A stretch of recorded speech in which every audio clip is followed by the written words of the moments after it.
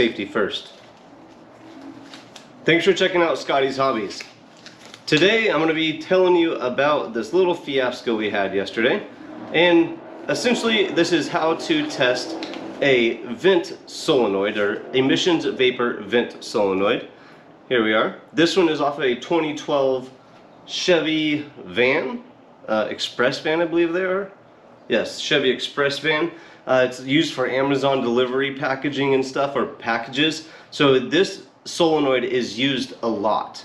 What happens is when the vehicle is turned off, or when there's no voltage applied to the actual solenoid, this is open, allowing air or vapors in the emission system or the fuel system to be released into the atmosphere. So you can see there's no power applied. You saw the dust, that was perfect for the video.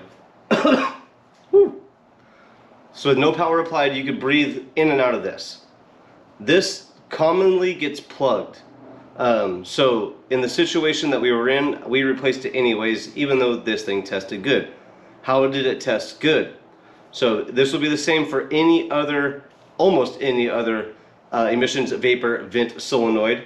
You could apply voltage to the connector right here. You can see those two little prongs inside there, and that'll shut your solenoid.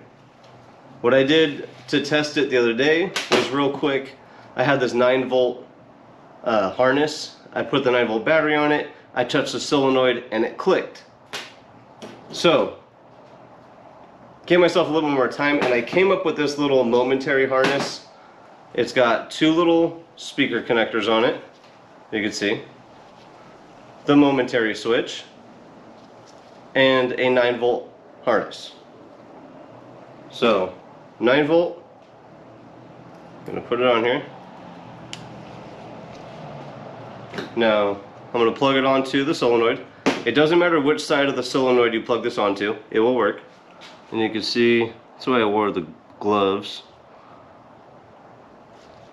Got one on. Let's get the other one on.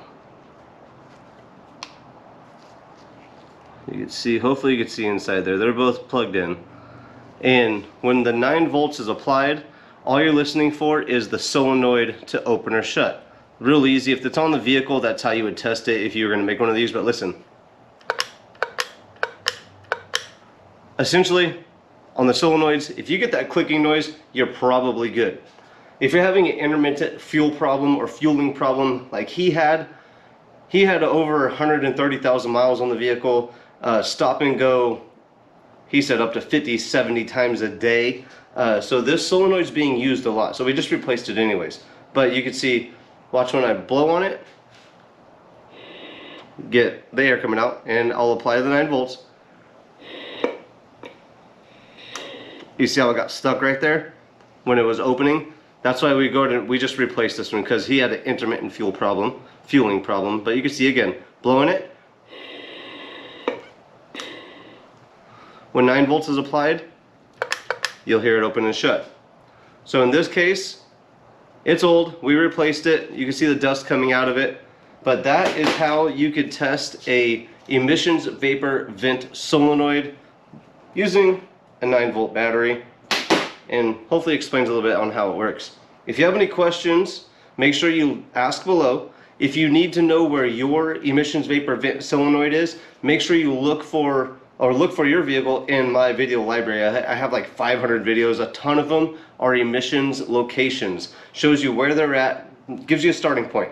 You could test these on the vehicle. You can't probably blow in it or suck on it if it's on the vehicle, but you could test if you have the clicking. If you don't hear any clicking, for sure this thing is bad. So if you want one of these harnesses with a momentary switch and everything, I'm going to make a few and put them on my website.